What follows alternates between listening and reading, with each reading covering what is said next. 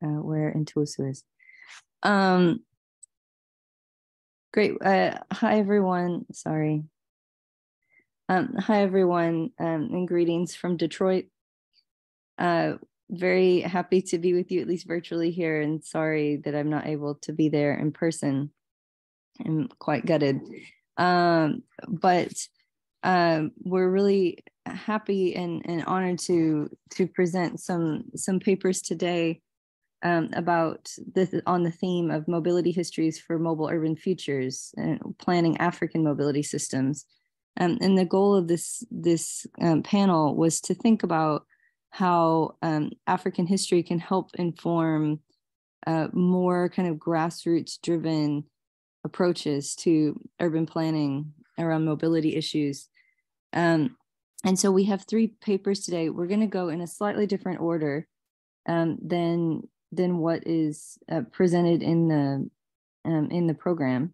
And actually, if it's possible, I'm going to ask Samson Faboy to join us first. I understand Samson's in the room. Is that correct?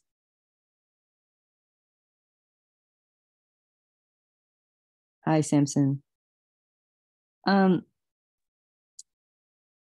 So Samson is pursuing his PhD in urban and regional planning at the University of Johannesburg, and his research investigates and portends the future relevance of traditional governance systems within the context of South African urbanity.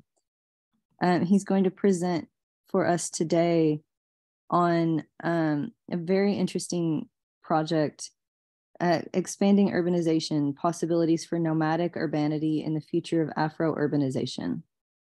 Thank you, Samson. All right, thank you very much. Yes, welcome everyone. Good afternoon. My name is Samson Faboy. I am a Nigerian. I'm studying at the University of Johannesburg at the Department of Urban and Regional Planning, where I'm completing my PhD.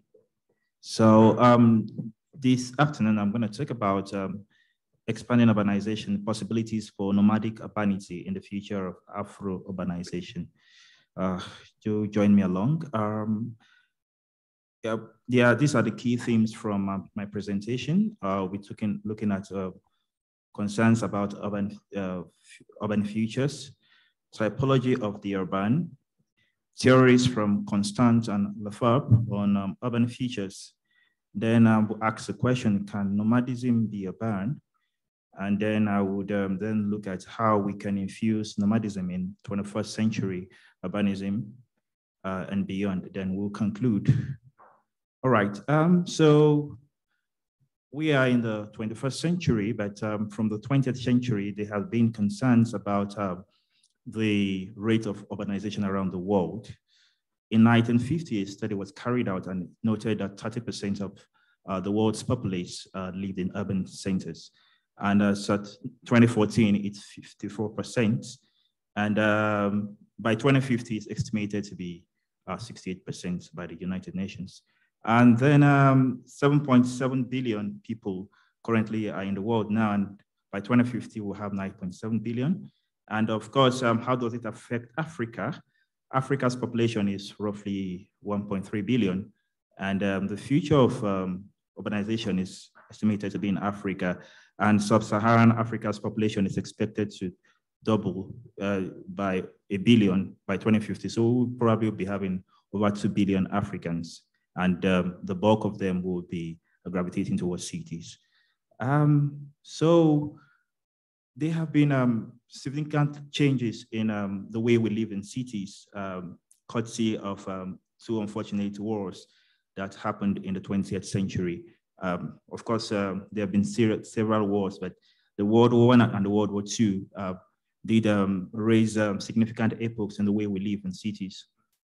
And in Europe, sorry, we have to talk about Europe, even though we're trying to generate theories from the South. We had the modern movement in architecture. We had the Bauhaus.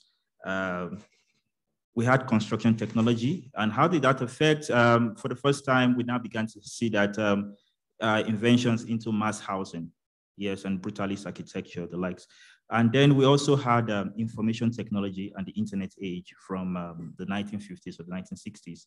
And of course, we had the nuclear age. What is urban? What we call what is urban? Urban really probably means maybe a city. There are places of diverse economic activities, so it's associated with both primary, secondary, and tertiary production. And historically, we've had urban centers in Africa, although it's debated by some scholars that Africa's urbanity, historic urbanity, is negligible and should not be talked about. And there's so much to talk about European urbanism. But then, according to Blair and Child and Kokrovich, they've been able to identify that there are distinct characteristics of historic urbanity in Africa.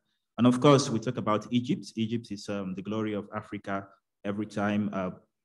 We talk about Memphis, the first capital of Egypt, about 5,000 BC. Yes, I have my Egyptian friends there. I'm sure I'm correct. Okay. Then it's an example of monumental urbanism, because when you move around Africa, there is this story that, okay, what can we see? What are the relics of urban centers from the past? Unlike when you go in Europe, you see the Colosseum and you see different relics of urban systems. But in Africa, our studies have shown that, yes, we have monumental urbanism. We can talk about that of Egypt, and we can look at that down south in Zimbabwe, close to us here. We have the Mapungubwe ruins, which are examples of monumental urbanism. Then we have what we call satellite urbanism, and that's typical of West Africa. We had Oyo, Benin City. I wouldn't go into trying to explain it, but those places were historically dense settlements before the colonial era. Then we now go to the controversial one, nomadism. In Central Africa, we had what we call migratory cities. If you go there around the Congo, Rwanda, you probably may not be able to look at and say, okay, these are historic cities from 1,000 years or 2,000 years ago. But studies have shown that there was a pattern of migration. So they leave the migratory cities. So the cities or the settlements pattern of the Bakongo, the Congo people in Angola and DRC, they settle in a spot like this and this type of using ephemeral materials like a raffia thatch. And when they settle in a spot, and after some time they move.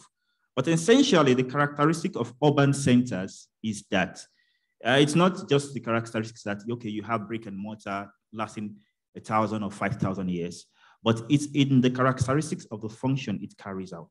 And that's it. It carries out administrative function, religious function, multi-functions, and not just only just living functions. Yeah, so we go back to the North Africa. We had this Ibn Khaldun, I think he's from Algeria. He critiqued nomadism in his book, Al-Muqaddimah. He says that the very nature of nomadic existence is a negation of buildings, which is the basis of civilization. So he's saying that nomads, because of course, nobody could be as nomadic as the Arabs, living in the Bedouin tents, moving from place to place. And he says those guys are a negation of nomadism, of civilization. And when we look at what we call civilization, you see that in the Paleolithic era, man was moving from place to place. And then when we got into the Neolithic era, then man began to settle and maybe cities began to grow from there. So now, after this preamble, we're looking at postmodernism. We're trying to reinvent nomadism in urbanity. Don't forget that I talked about the migratory cities of Central Africa. During the Second World War, we had this Dutch painter, Constant Anton Nieuwenhuis. I don't know if I'm pronouncing it well. He was born in 1920 and he died in 2005. He was an artist who lived born in Netherlands, but he lived in Germany, and he married a German. And he was affected by the effects of the Second World War. And when the bombings fell in Dresden, in Bergen-Belsen, and in Frankfurt, and the cities were leveled, then he began to look at how would these cities be revived again? How would these places become revived. So he began to look at the futuristic city, of what the future of what will be urban. And then he began to conceptualize what we call the New Babylonian theory from the 1940s to 1950s. And he then published it in 1964 when he addressed a group of urban experts and artists. So one of the core quotes from his New Babylonian theory is that New Babylon ends nowhere since the earth is round. It knows no frontiers since there are no more national economics or collectivities, since humanity is fluctuating. Every place is accessible to one and all. The whole earth becomes home to its owners. Life is an endless journey across a world that is changing so rapidly that seems forever order. That was from Constantine's New Babylon. Well, he coined the New Babylon from the ancient Babylonian Empire of the Middle East. We talk about Egyptian civilization. We also refer to Mesopotamia as also the cradle of civilization. And from there, we had the Hammurabi codes, which has influenced our legal jurisprudence and other inventions in irrigation. So he began, and Babylon, ancient Babylonia was an exemplary metropolis, which he looked at trying to reinvent, where humanity was free with laws and the likes. Now,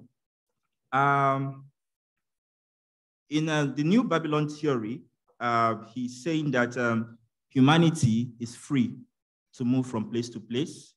So we could have a building, and the building, you could move your building from, a building is not necessarily, a city should not necessarily be rooted to a spot. So if we are in Johannesburg, we should be able to move, I should be able to move my Southwest Engineering building somewhere else. You know, that's his concept.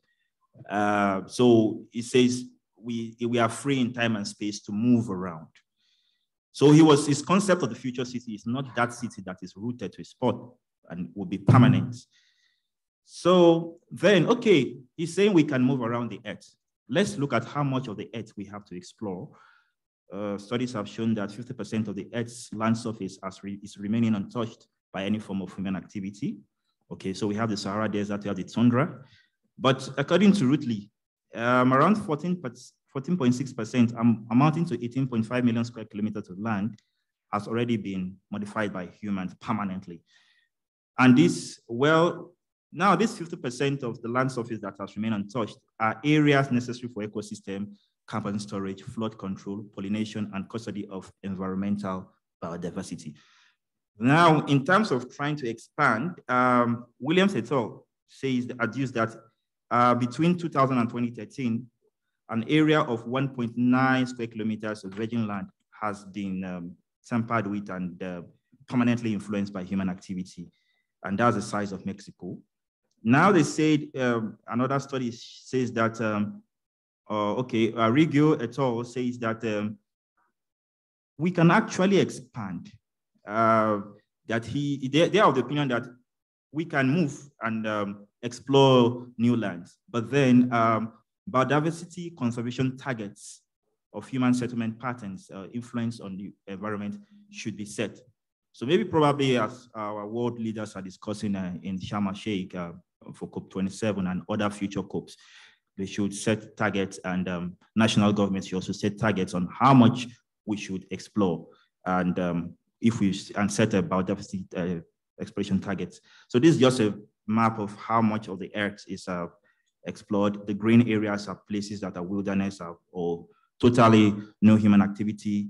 The deep orange or something, which is places of intense human activity or permanently damaged. And we have the light green that are areas of intact human activity. So now, we want to rationalize the future of urbanity. We've talked about the wild ideas of constant. But then what are the core things we want to see if we want to begin to adopt this nomadism in urbanity for the future of urbanity? According to the Athens Charter of 1933, it says that the core features of urban life when we are going to plan the city is work, living, transport, and recreation. So those are key themes we have to, at every urban planner or architect or urban practitioner, have to infuse into a city that will make a city work and livable. So now back to Constance. This is a first picture to it's what Constance drew about the future city. So that city is levitating. According to him, the city is levitating so that there is space to move underneath. Then it's infused in blocks like that. It was an abstract painting like that. Then next to it, we have the Guggenheim Museum. When Constance was speaking in presenting his New Babylonian theory, he was actually speaking to a collection of designers, architects, which were called the avant-garde. That's the people who think beyond the ordinary, to create weird shape, and they are ready to explore the limits of knowledge or rationality. For example, this kind of building is built after the classical order from Roman inventions of 3,000, 2,000 years ago, and we'll still be following this classical order. But the avant-garde will not follow this classical order. You see, we have the Guggenheim Museum in Bilbao, Spain. It's a typical example of, by Frank Gehry, it's a typical example of avant-gardism, or it's the constructivism architecture. So the architecture that does not follow a rigid form and shape. And that is kind of architecture that Constance was speaking about. Now, okay, let's go back to some theoretical concepts about this new nomadism. Let's not forget that nomadism still exists, but then they are maligned now. We have the pastoralists who still move from place to place, the Bedouins who still move from place to place. They still exist. But then, according to Ibn Khaldun, these guys are a negation to civilization. But then Lefebvre also supported, in his urban revolution, also supported the idea. But then he noted that we will have to break the capitalist framework, because the city as it is, it's a microcosm of capitalism and the chaos that it attracts.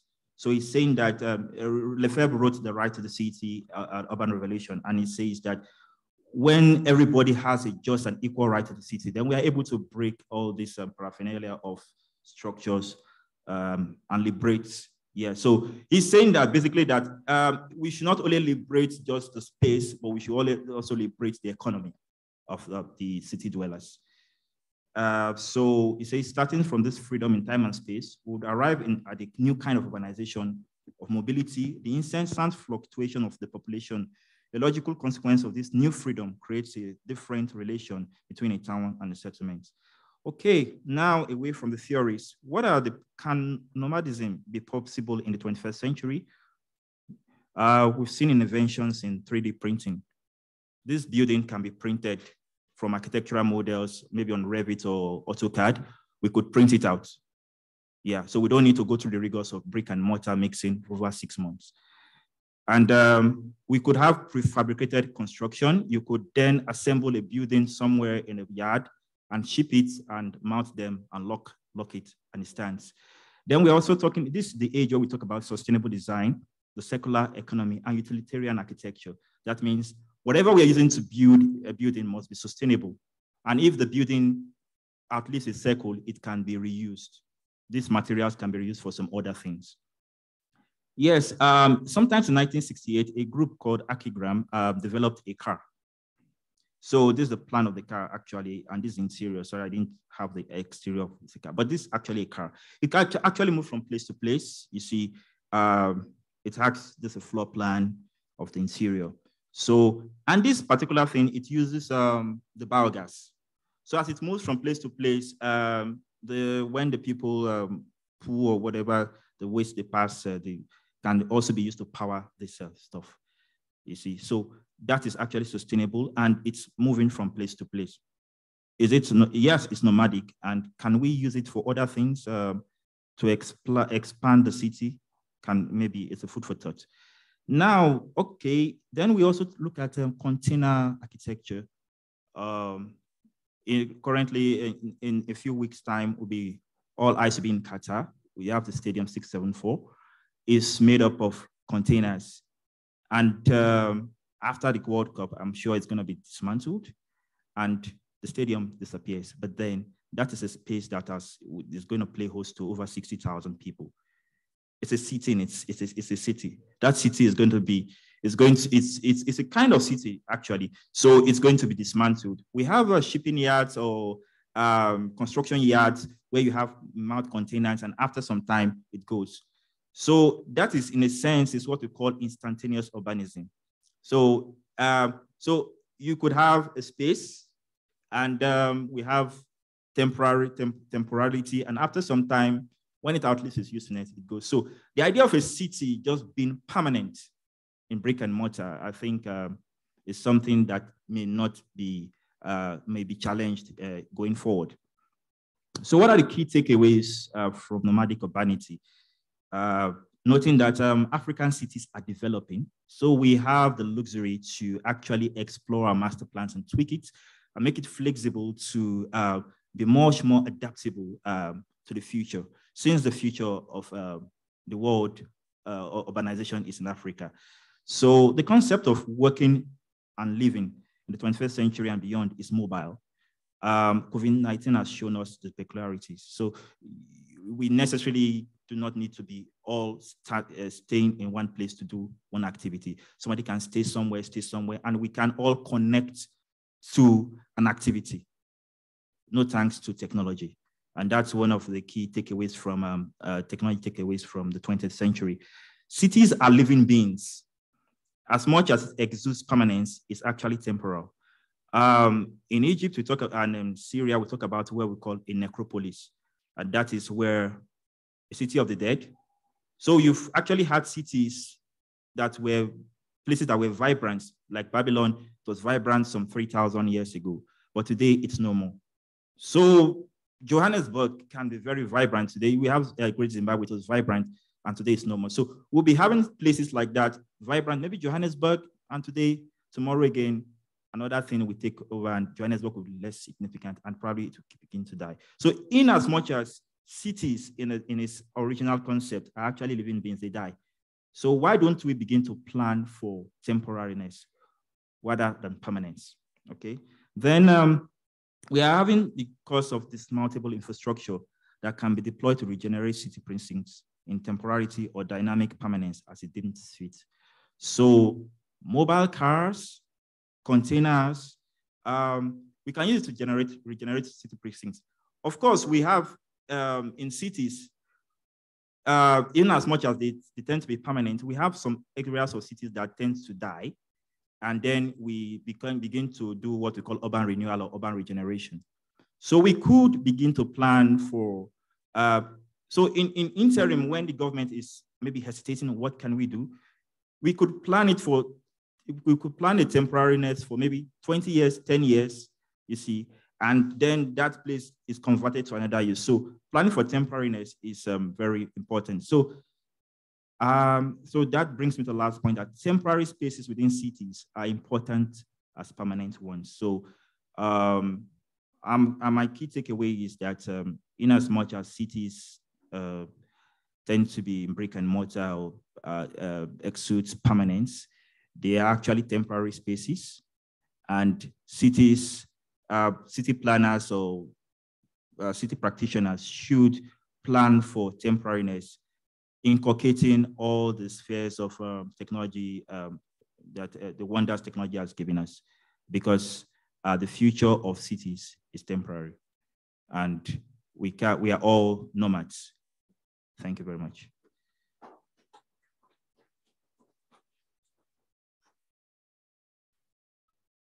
I didn't unmute myself. Thank you so much, Samson, for that really interesting talk and pushing us to think in different ways about mobility and what it means for urban futures. We're having some slight technical difficulties, I think, right now. So we apologize for that.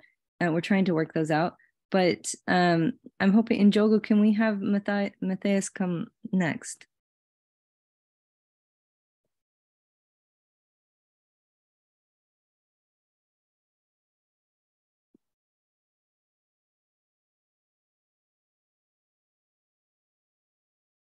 I hope that's okay.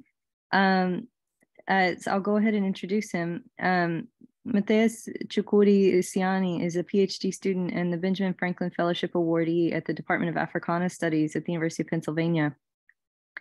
Chukwudi earned his baccalaureate degree in history and international studies from the University of Nigeria Nsukka and a master's degree in economic history at Nnamdi Azikiwe University. He's from Enugu, Nigeria, and he worked as a lecturer in the Department of History and International Studies at the Faculty of Arts at the University of Nigeria Nsukka, and has published a number of articles and book chapters in both local and international journals. Mathias is with us today, but also has a recording, an audio recording that we're going to play alongside his slides. This paper that we're going to hear is called Cities After War, the Post-Civil War Reconstruction in Nigeria and the Sociality of Transportation in Onitsha Urban City. Mathias will be able to answer questions as he is with us later. So he will be able to do that. So thank you very much to the technicians for helping us make this happen.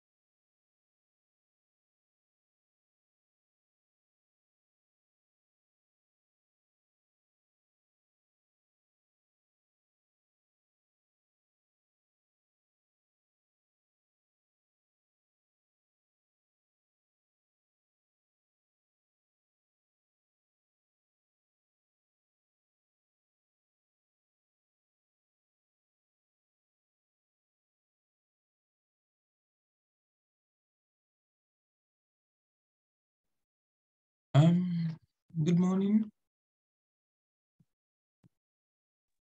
Mathias, I think wait until the recording is over. Okay.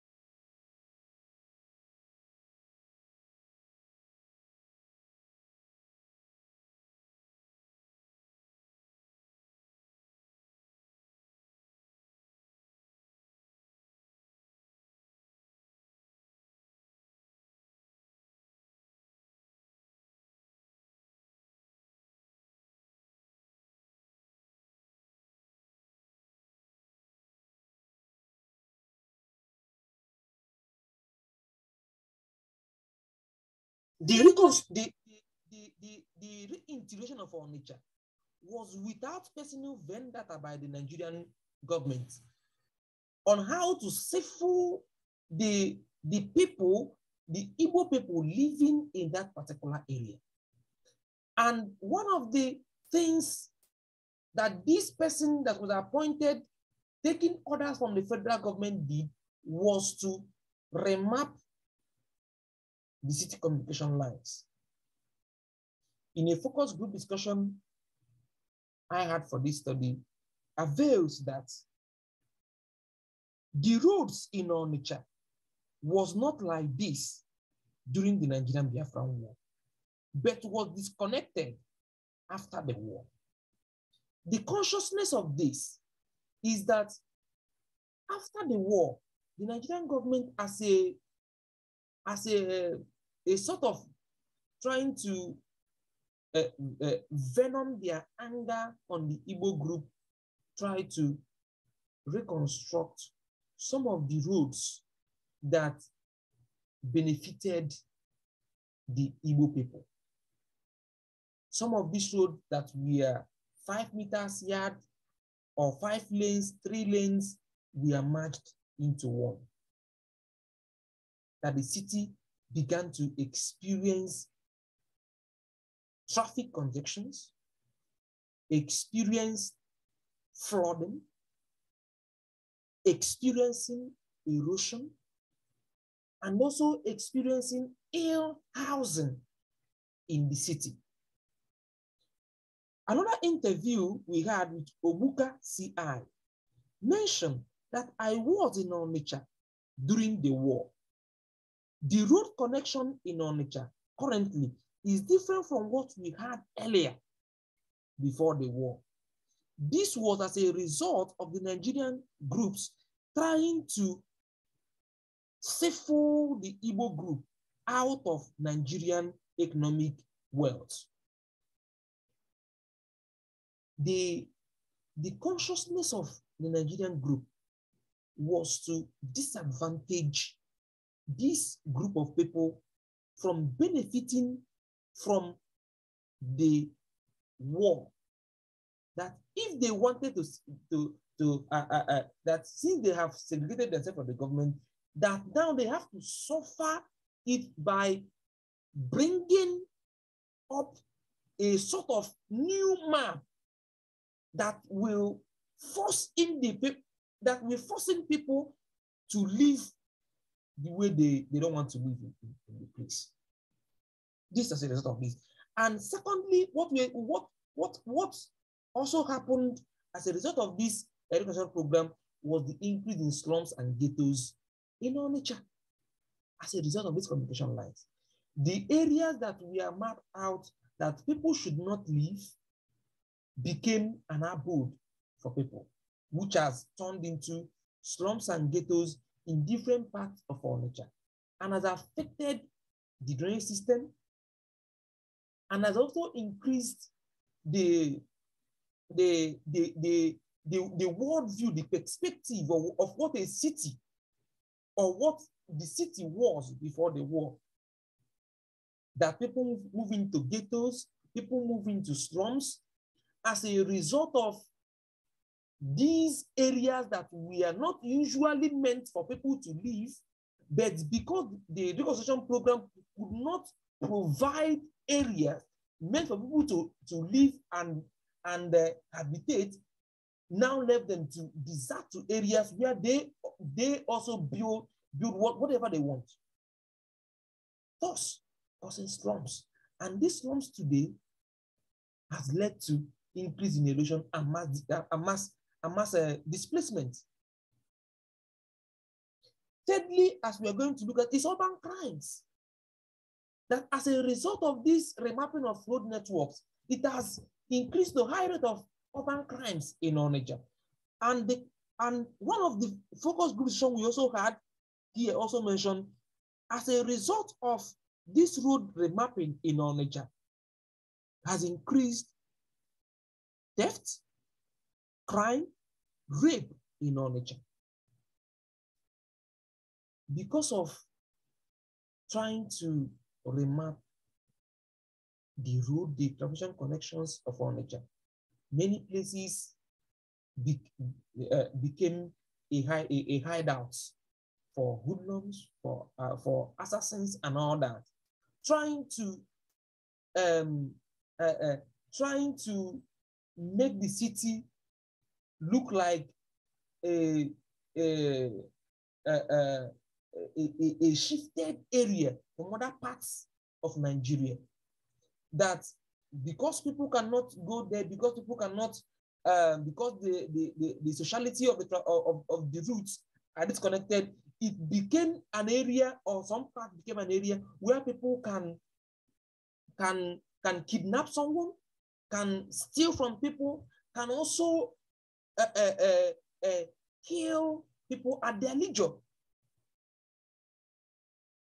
Someone also said here again, on coming out from my house, I see lots of dead bodies from places where roads were before the war. These are sort of urban crimes as a result of road disconnection from what was before in Onitsha and what is now in Onitsha. That after the war, Onitsha began to experience poor sociality of transportation routes in Onitsha. Traffic congestion became the order of the day, that someone cannot travel from Onitsha metropolis down to Ogidi without spending at least an hour on a drive in something about 1.4 miles away, because the only route leading to that place is one. Someone coming in from Enugu takes that same route. Someone going from Onitsha to that place takes the same route. Therefore, disconnecting the city from what an urban city should look like. And who defines an urban city? The government defines an urban city for people who are living in Onitsha, and has also affected the growth of the city till date. That people cannot come into Onitsha, which was previously an economic hub of the nation. People cannot come into the city to transport themselves and also to organize the business transformation group in the city till date, because of the challenges of this transportation disconnection. Yeah. So the idea is that transportation routes attract net immigration.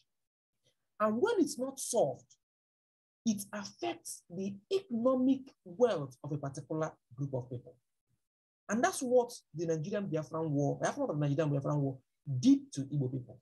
That the Igbo people have been affected in its gross domestic product, has been affected by its net immigration, has been affected by its economic progress, have been affected by its communication lines with diaspora, people living within on Onitsha axis, and also affected people who want to invest in Onitsha. And the strategic communication lines of these people have affected the residential places and the areas meant for people to live comfortably. By in 2020, areas that was not supposed to be housed by any residential houses witnessed collapse of buildings. About 25 buildings collapsed in Onitsha as a result of remapping of these areas that were not meant for people to habitate, for people to live. And the consciousness of the federal government was to allow people to live there and to suffer the effect of facing a civil war. Since last month, October, the city have experienced flooding. People have been displaced. Some of the challenges of this is a result of housing structures, illegal structures everywhere. places that are supposed to be roads are all filled with building. And as a result of building, there is no channel routes for drainage system in the place. So the study is looking at the experiences of people who is living in Onitsha after the war, and their experiences, what the war did, and what the aftermath of the war is still doing to the transportation route and communication lines of the Igbo people using Onitsha, their main urban city, as a point of discussion. And this research concludes that the federal government of Nigeria impoverished the Igbo people as a result of the reintegration after the war. As a result of reintegrating Igbo people during the war, they remapped the road networks that benefited these people before the war. And the study recommends that the federal government should reinvestigate the road maps, the communication lines of this group, and widen the horizon of reintegrating groups that fought the war. That after the war, and as a one nation, the need to forge ahead and to increase the economic growth of not only the people living in Onitsha, but also to add to the existing economic domestic product of our country, Nigeria. And when this is done, the United Nations 2030 solution on poverty, urban poverty, and the betterment of environment will be gifted by 2030. Thank you.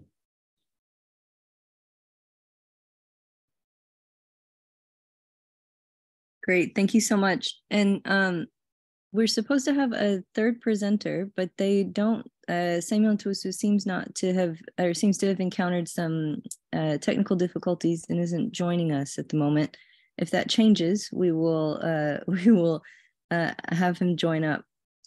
I just wanted to take a minute as a panel convener, the kind of privilege of being a panel convener, to speak a little bit about the connections between these papers that are on the surface very different, and to talk a little bit about why it's so important, right? So the goal of this panel is really to think about how we can take the skills and knowledge and perspectives of history and anthropology and other sorts of qualitative research and apply it to think about contemporary issues in the world of practice. Too often, conversations about development have been separated from, and urban planning and architecture and other sorts of issues have been separated from this kind of research. And those scholars have not always been in conversation in the ways that they should. And as a result, we get the reproduction of inequalities and the reproduction of structural violence and other sorts of issues over and over and over again, not just in African cities, but around the world, right? Thinking about what kind of African histories of mobility can bring us is not just about theories from the global South for their sake, right? But they're about trying to advance an approach that is more just, that is more reflective of the needs of local populations, to create more effective systems and to create systems that have meaning.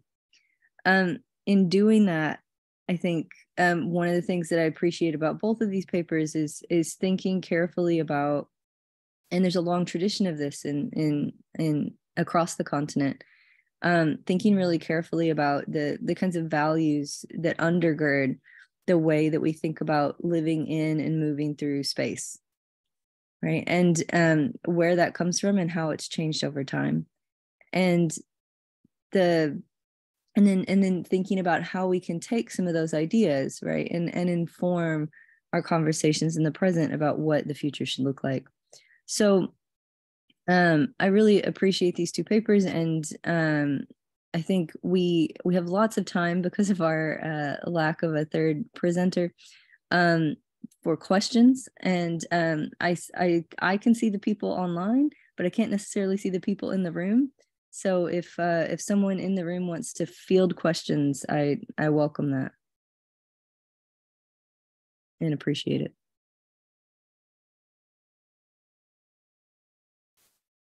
I see Olusegun has his hand up, so we'll start there first, and then whoever in the room wants to field the questions, please feel free. Thank you very much. Are you hearing me? Thank you very much. Thank you for the presenters. These are fascinating papers, especially on urban spaces and narratives. I'm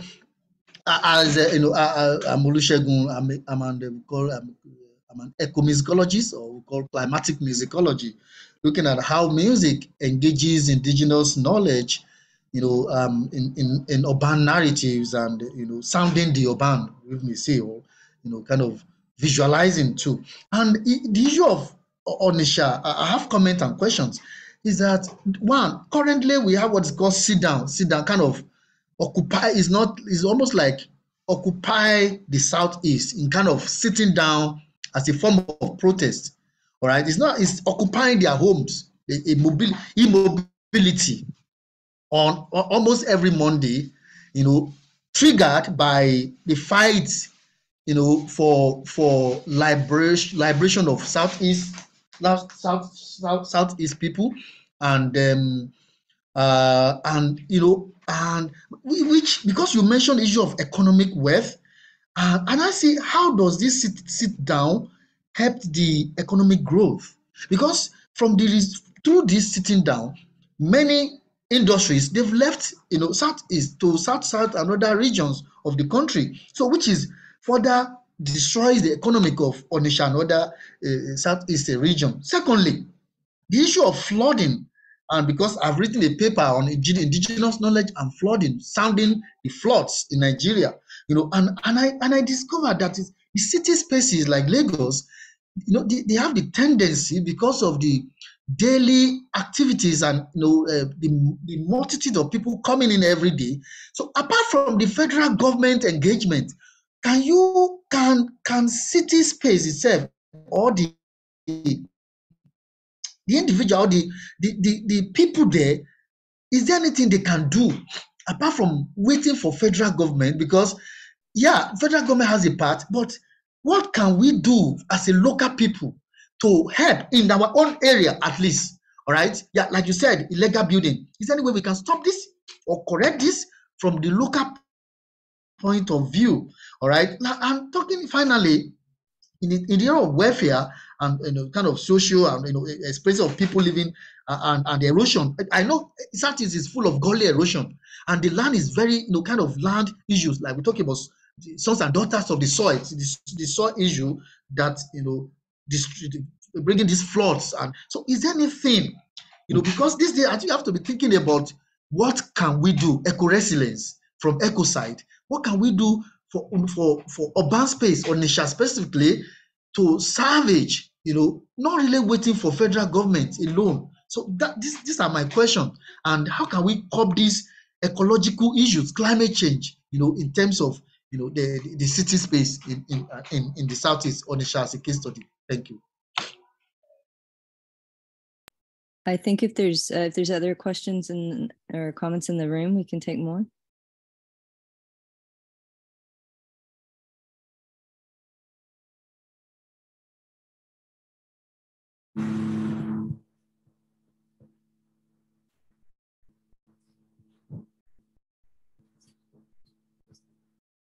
Can I take the answer?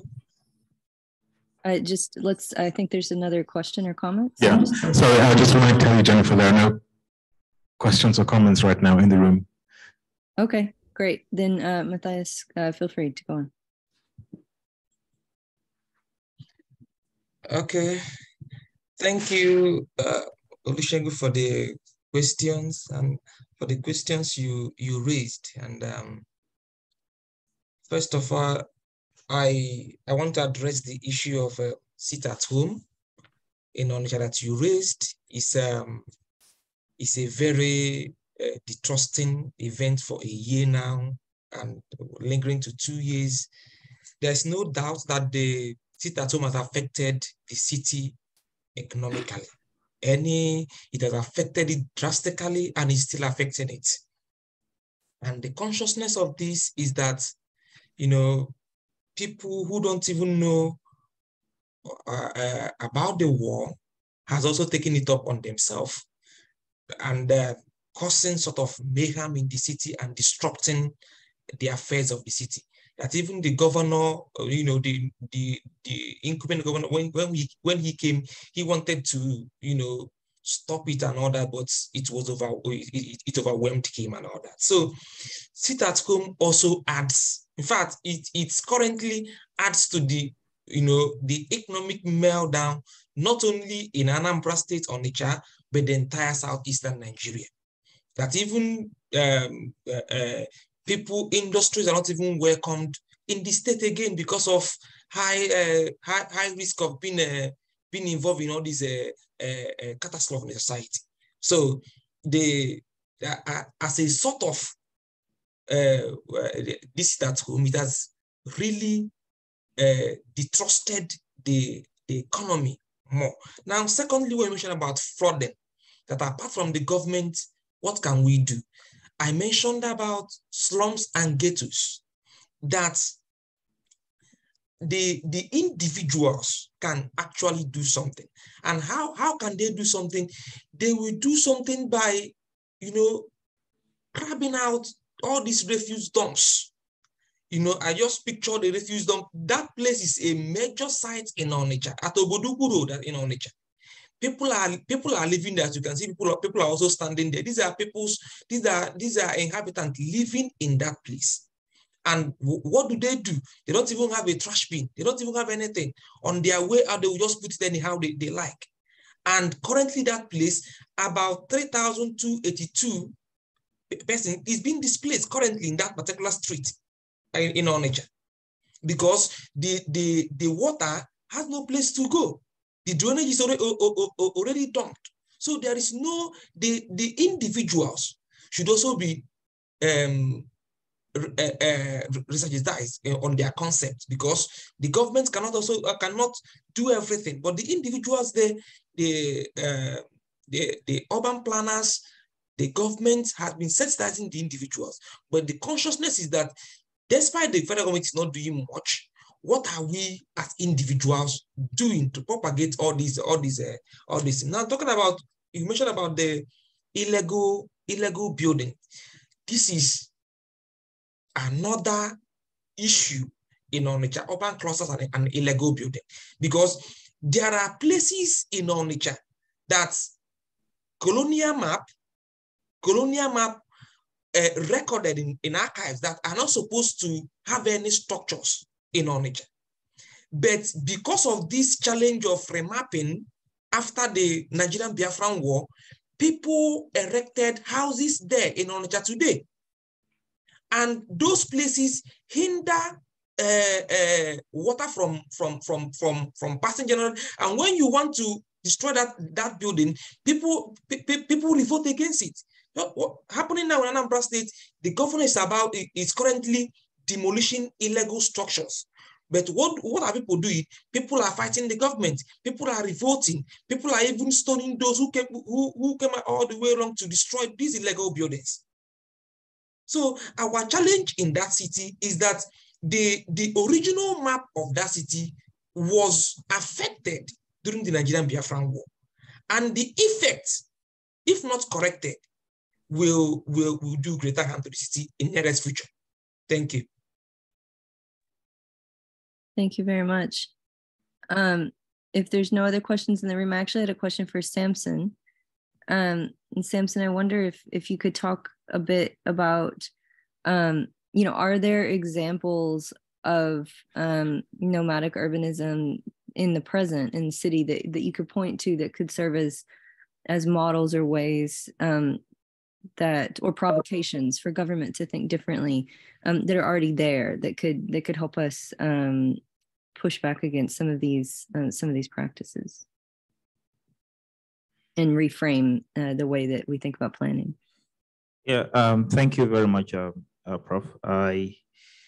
When we talk about nomadic urbanism, it's something I'm still reading much about, and again, it's something that is novel. Yes, it's something that is novel. So there is one aspect that is called instant urbanism, and that's creating life or creating activity in a dead zone for just a short period of time, and after maybe after the duration of the activity there, the place goes dead again. For example, if we cast our minds to, the thing is already with us, it's just how we could then deploy it to other things. For example, when we have musical shows, I just talked about the World Cup at Qatar, which may not maybe be too much of a big example, where the designers are already looking at, okay, we're building stadiums. For example, Qatar is a country, I think they're less than 5 million, maybe 2 million or thereabout. So the infrastructure required to execute the World Cup, it's not something that it's sustainable to be maintained over the course of forever. So they came with the designers came with the ingenuity and say, okay, we're building this stadium, and after this World Cup, we're going to dismantle it. And that was for one. Then a couple of other stadiums, they are actually going to be deconstructed. So maybe a stadium that was one of the stadiums that was capacity for maybe 60,000 or 50,000 people, they will reduce the capacity, and it's going to be for like maybe 5,000, it seats 5,000 people. So we could actually have spaces, and after that, after the event, then we could deconstruct it. Taking note that these materials we use, we have to be using sustainable materials that can be deployed to use somewhere else. So for example, the ingenuity that was used in terms of container architecture. So after the event, the containers are deployed to some other uses. Then we have what we call instant urbanism. It's already with us. We can cast our minds to musical shows that happens in open spaces. When there are this kind of musical shows, you have it's typified by having a very big lorry coming. Then the lorry, all the musical gadgets, the trunk of the lorry becomes the musical performance stage. Then you have people coming around. So sometimes these musical shows could go for 1 week and two. So people could then camp in tents around. There are a lot of economic activities going on there. Then maybe after the week show is off, or maybe a day or two or 1 week, depending on how long it is, or a camp, then it's off. So the idea is that, okay, we're deploying technology. We could actually create life in anywhere, any part of any space or any area. And then the materials you're going to use are something that would fit into the circular economy. Yes, I think, I don't know if I have spoken to your thoughts, or if you haven't. You have, that's great. I know there's some questions from the floor. Then as we transition to that, I'll just say that what immediately occurred to me was the idea that what the transport systems and paratransit systems in many parts of the continent that often get labeled as informal, or various things that often get labeled as informal, might better be qualified, or might better be understood through this nomadic urbanism concept. So I appreciate that. I see Ruth has a microphone. Yeah, well, thank you for helping us to think out of the box in kind of futuristic terms. It's always for historians a little bit in a discomfort zone, I would say. But I appreciate the way you evoke the new Babylon and Nieuwenhuis, and the way the city is not a fixed place, but it's like a pop-up, or can reconfigure depending on its functionality. The question I have is something that mobility studies has contemplated about during COVID. I think one of the pandemic, the insights really was that up to that point, the ability to move around seemed to be a positive thing, right? It seemed to be something that, the happy few maybe could do, transcend national boundaries and so forth. And then the pandemic showed kind of another side that people who were not necessarily bound up to the materiality of mobilities could stay at home and get all kinds of goods delivered. So the economy of people who did not have the luxury to stay home, but actually had to be mobile in order to make a living and to make the pandemic lockdowns possible. So I wonder if you could from that perspective, reflect on the kind of class dimension of the pop-up urbanity or the mobile mobility that you were advocating, how goods get delivered, who can move and who cannot move. Is the nomadic urbanity, is that something to strive for or not?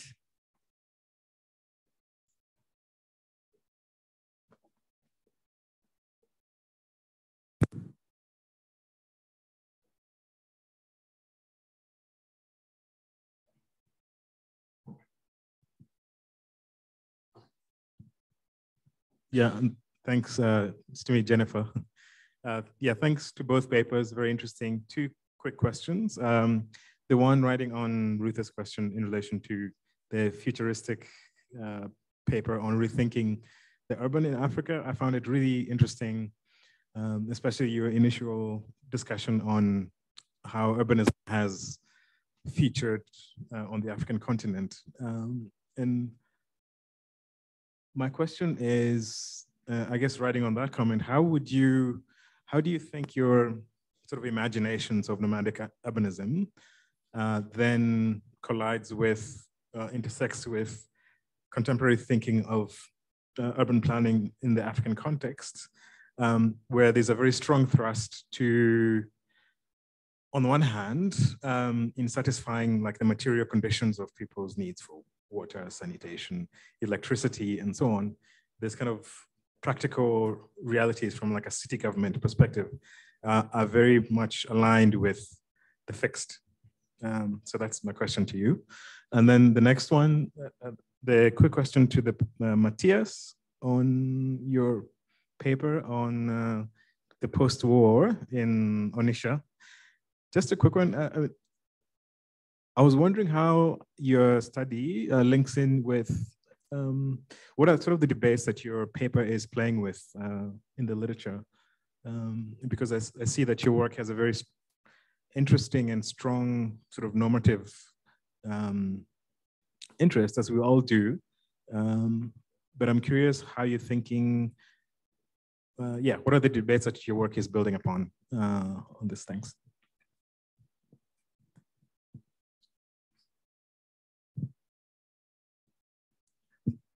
Mine is more of a comment to Samson. I think listening to your work, I couldn't help but think about, I read about a pop-up city in India that happens every 12 years. It is a festival that holds about 30 people, I think of 8 days festival. And the way the Indian city authorities have structured the city is that it's able to accommodate those 30 people within those, 6-day festival. And then after that, all the infrastructure disappears. And then they do it again next 12 years. So that I think that would be such an interesting case study for you. Happy to share that. All right, thank you. Samson, that's a very wonderful presentation. Actually, while we're very much busy concerned about future of mobility, you are concerned about future of housing or settlement. I think that's an interesting futuristic approach to settlement.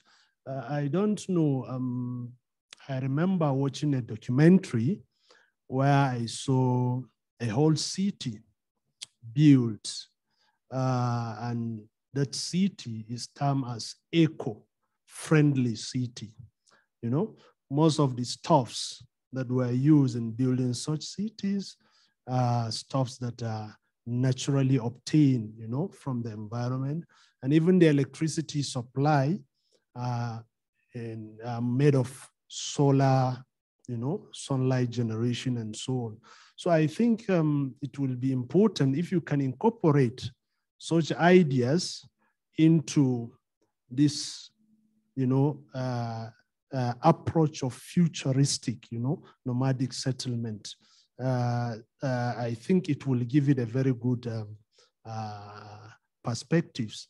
Then to Mathias, well, I don't know, I'm a bit concerned for you to attribute some of the problems associated with urbanism in contemporary Onitsha city after or as a result of the civil war. My concern is this civil war took place between 1969 to, 66 to somewhere around 1970, 71. You're talking about 50 years later. You have different governments, different administrators who are in charge of this city. And I wonder, these administrators, despite the reconstruction, rehabilitation, and reintegration that took place a few years later, now, I don't know, do you mean to say that this administration have not put any mechanism in place to address some of these problems up till this moment? That is one. Secondly, I think some of the issues that you have raised associated with the, the post-war reconstruction problems are common issues that are found in different parts of the country. I am also from Nigeria. The flooding issues, for instance, in the far north, the northern Nigeria, we have experienced, particularly this year, flooding in many places. Talk of Jigawa states. You are very much familiar with the Jigawa state. Many people, about 300 died. Many were rendered about 3,000 homeless. You know, in Kano, we have similar experiences. And if you go to Lokoja, right now, as I'm talking in Nigeria, we are finding it very difficult to have supply of petroleum motor spirit because the roads around Lokoja has been cut off by the flooding.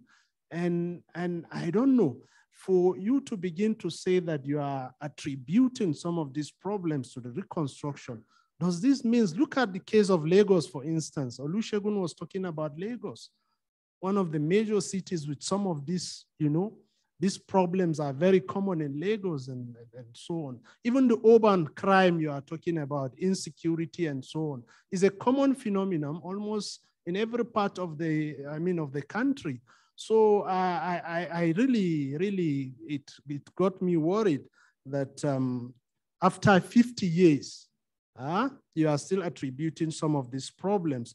And Olusegun raised a fundamental question, you know, because of the agitation, probably some people may want to know what this sit at home, you know, that Olusegun was talking about.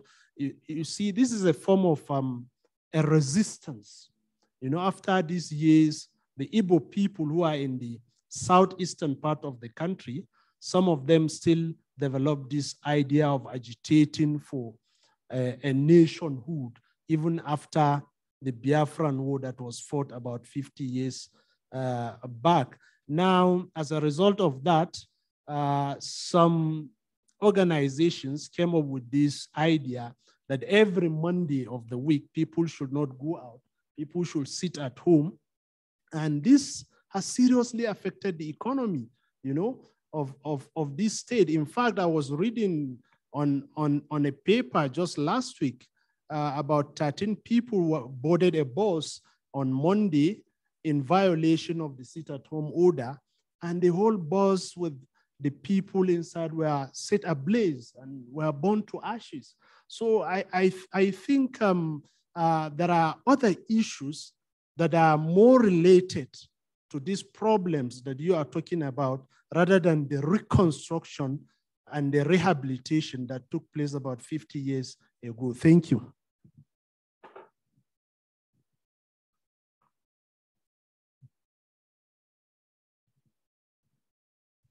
I just want to make a couple of comments. The papers, I think both of them are extremely exciting, and I enjoyed the spirited attempt to push the boundaries. For instance, the Samson's paper, the notion of nomadism, as we understand it, at first I was a little, I know I've worked with nomads, the actual ones, but you sort of pushed me to another level, so that I'm beginning to think maybe there is a conversation there. And, but first let me talk about, I think that is Mathias. Just following up on I think Yusuf's comments, I think the paper is very exciting, the topic is very exciting, but you take a fairly very straight path from the problem to the solution. For lack of a better word, it's extremely clean for a murky problem. Why I say this, if you look at other cities that were colonially mapped, but were never disrupted by war, they're experiencing the same problems. For example, cities like Nairobi and others, they have the same flooding, some of them the drainage problems, crime problems. So there is a certain level of consistency which may question the theory of war explaining the current status of Onisa city, right? So maybe probably, because I suspect it's, I think it's a work in progress, if you could find a city that shares a similar trajectory except war, and then do a comparison, that may actually go a long way to building the theoretical, the theory, the assumption, the argument you're making. But I think it's a little too clean. The other thing is that it absolves the residents of complete agency. Like war takes everything, war takes responsibility. At the same time, it also absorbs colonialism of almost everything again, because it assumes that if war had not happened, the colonial plan, as you said in your words, that the colonial plan was disrupted.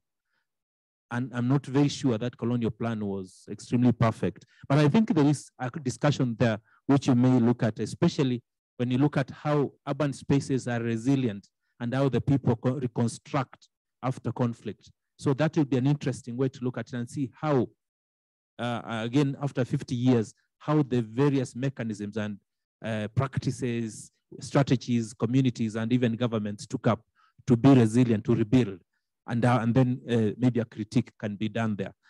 Coming back to nomadism, Samson, again, as I said, it's a very exciting paper. For those of us with gray hairs, it pushes us to other areas. So, but I think it will be interesting to look at how, given that we're also trying to look for southern ways of looking at the global south, ways of looking at new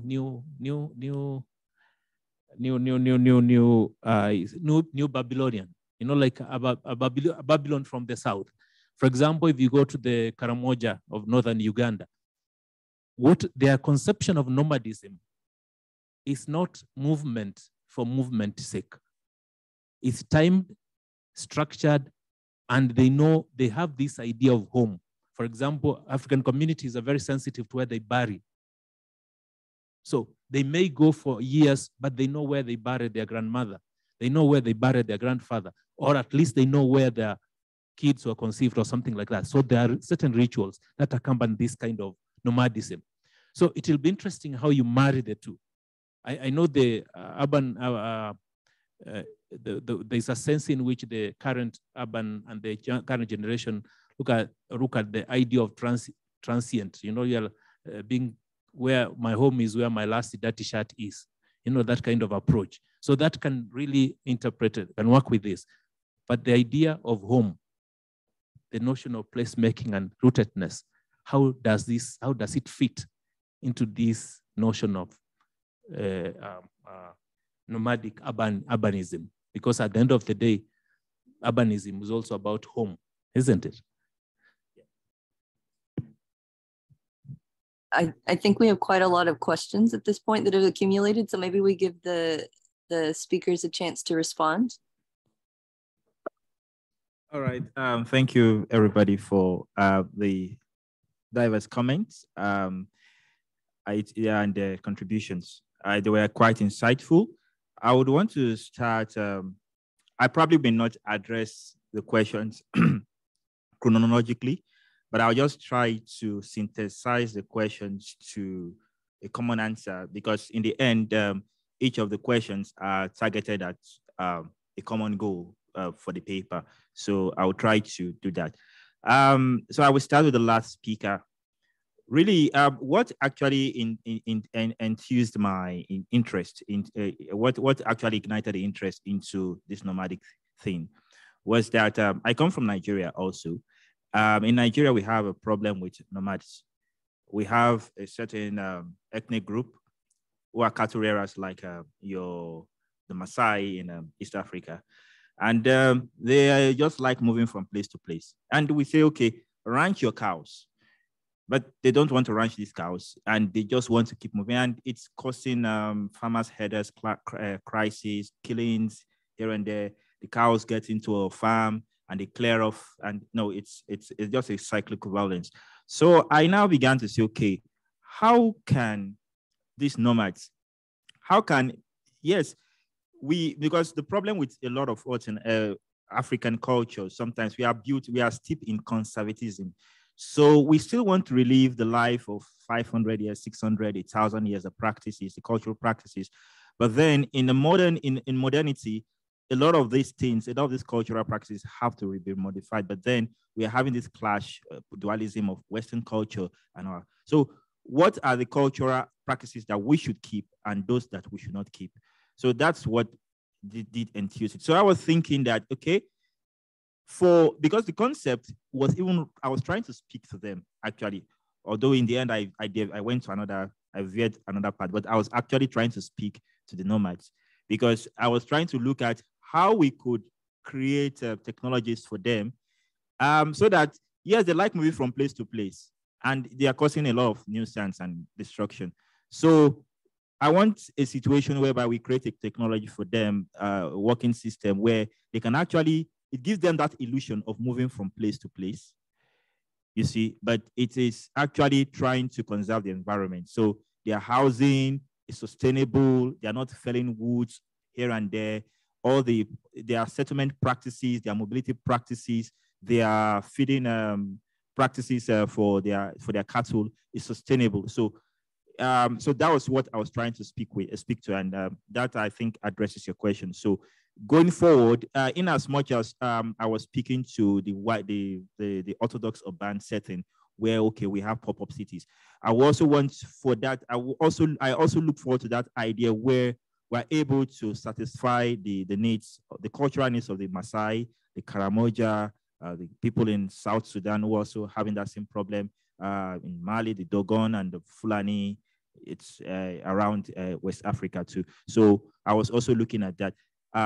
So thank you, Mark, sir. So one of the questions that talked about COVID and moving from place to place. Yeah, during COVID brought about, we said, a new normal.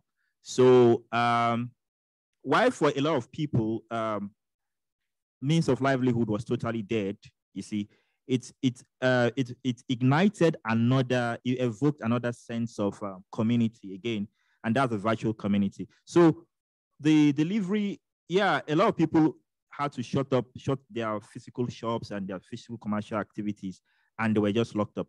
But then you now began to have people who were transacting online.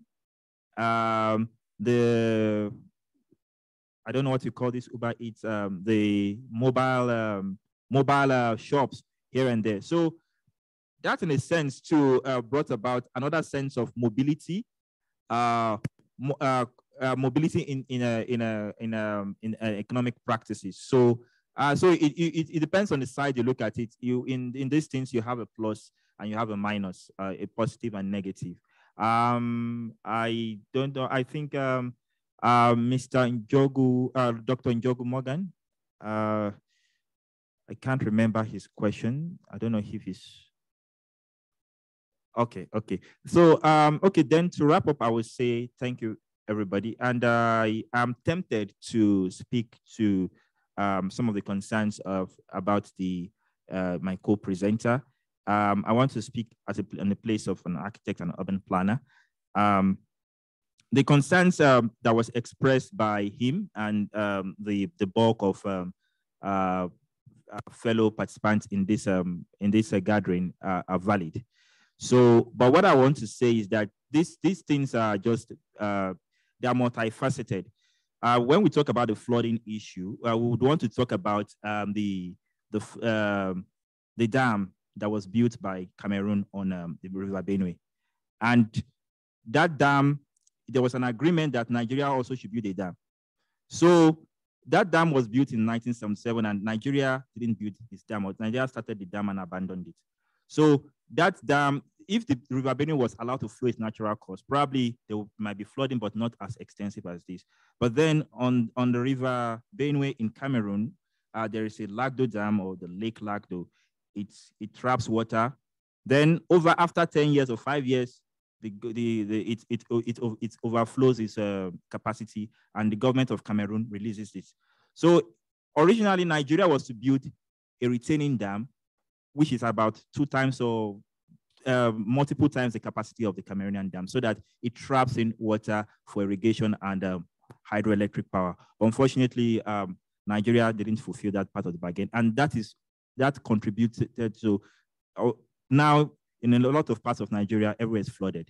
You see. Then talking about urban planning, we've had different experiences around Africa where we talked about the colonial planning, which was actually biased to the indigenous or the indigenous peoples of Africa. I think it's the same thing with Onitsha. Yes. So maybe technically, and again, in Nigeria, we had this problem after the Civil War, during the Civil War. Initially, the regional government had a lot of say in urban planning policy. But then after the Civil War, we had a tier of policy. So the national government takes a lot of powers away from the regions. So that also played a part. So policy played a part. So in that sense, the same problem Lagos had, Ibadan has, is the same problem Onitsha has. But that also does not negate the fact that, okay, in as much as we want to claim that colonial planning was not okay or was not so perfect, the truth is that I speak from a point of, I don't know if I'm speaking from a point of authority, but the truth is that as Nigerians, if we want to be true to ourselves, the best of planning we've had was the colonial one. That's the truth. Well, after a few years, we have not done anything. We still point to the colonial glories or the ones immediately after independence. And that's the unfortunate truth. So I think it's a multifaceted one. The government, the national government, the regional government do not have much policy power. And the national government has been failing successively in it. So but that does not still negate the fact that there have been some kind of punitive policies towards that part of the country. And that also accounts for the sit at home, the secession agitation. So, so thank you very much. That's my contribution. Great. And Mathias, I think they have about 10 minutes left before they have to leave for lunch. So just to keep that in mind. Okay, thank you. My co-presenter has already done some justice to what I want to point out on colonial map. Just as I also thank the third speaker. I noted your suggestions and I will work on it. It's a paper in progress. I'll work on it.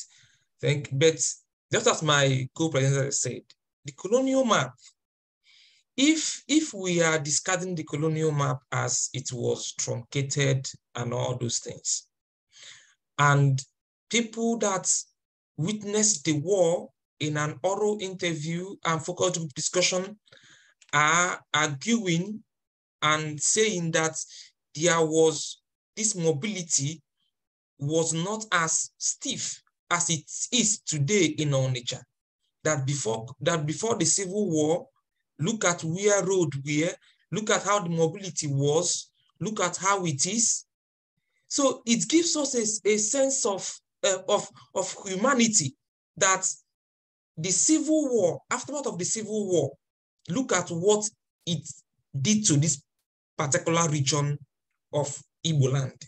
So even at National Archives at Enugu, you see that places that was erected and considered houses today is really a road in Onitsha. So there is a sort of vendetta melted on the Igbo group after the war, and the mobility and of these people is part of it. So my research is the remapping of this Onitsha city. Yes, colonial might be biased and all that, but what did aftermath of the Civil War do? My co-presenter just mentioned what I wanted to discuss about the successive after the war, that the state government has no power about urban planning, whatever. Currently, as second speaker asked me on successive governments and all that, and resistance. The topic mentioned about resistance. Yes, the incumbent governor of Anambra State is trying to work on the colonial map. And we all, if you have heard about the news, people are resisting. And also lots of fighting, even disrupting the government worker that even comes to demolish buildings in Onitsha, trying to say that this is a colonial road and we need to decongest the city. And we are working with colonial map to get the city how it is. So some of these things are being worked upon, that if we don't go back to at least the colonial map of Onitsha, the city is affected. And talking about flood, yes, my co-presenter mentioned about Cameroonian Dam and all that. Some of these things can also, when we check some of the constructions in Nigeria today, illegal construction and all that, some of this can be navigated in some areas. There are some areas that are not supposed to witness this flood, but because of illegal structures, some of these cannot even pass through. The first speaker also asked about the debates of my work. Firstly, I'm trying to explore the experiences of the defeated after the war in terms of communication and mobility networks, lines, using Onitsha as a point of reference. And also, what is the future of mobility in Onitsha as regards to the current issue facing urban cities in Nigeria? That's the thrust of the war. And I must appreciate the third speaker, and I'm working on what you mentioned about residents and people's reaction to the government. Thank you so much. Great, thank you all for your great questions. I just want to encourage us all to, in the midst of thinking about all of this, to also question some of the assumptions of urban planning itself and architecture itself. And I get a little worried when we want to, when the colonial urban plan is the solution, right? Or going back to the colonial plan is the solution. There's all kinds of reasons why that in and of itself was a problematic model, right? So if that's not working, then, or if current things are not working, then maybe we need to ask some more fundamental questions about the nature of planning and whether planning is as a practice is adequately suited, or whether it's carrying some assumptions with it that are not working in various African cities, right? So that's one of the benefits of history, and one of the important elements of history. Very careful history, thinking carefully about the dynamics of these things, not just in terms of kind of the unfolding of spatial dynamics, but also the development of concepts and practices and how they're applied in context. And so, you know, I think this is the beginning of a great and interesting conversation, and we greatly appreciate your time and attention, and appreciate the conference organizers for welcoming us in this space as part of this this conversation. And thank you to our two presenters, two young scholars who are kind of at the beginning of projects, and I look forward to seeing what happens going forward. So I'll hand it over to Njogu or whoever else wants to continue. I know you have dinner plans and other things going forward. Yeah, thanks very much, Jennifer. Thanks to Mathias, to Samson, to all of the comments from the floor. I think the last panel was a really nice way to end the day in a kind of imaginative, speculative, creative way. So perhaps that could invite some interesting dreams tonight along the lines of creation and so on. Yeah, so I hope so far, I think it's been a very interesting day and you found it stimulating and exciting, and we're just starting the day and there's so much more to come for the next 2 days. Just quickly, logistics after this.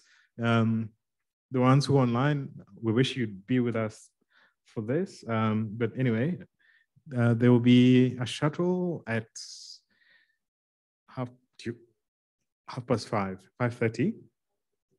Yeah, at 5:30, taking us back to the hotel, to the Bactonian Hotel, where you're staying.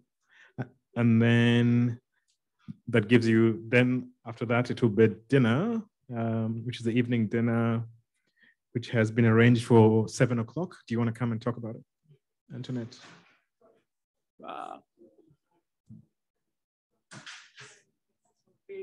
Use that mic. Use that mic. There's a mic there.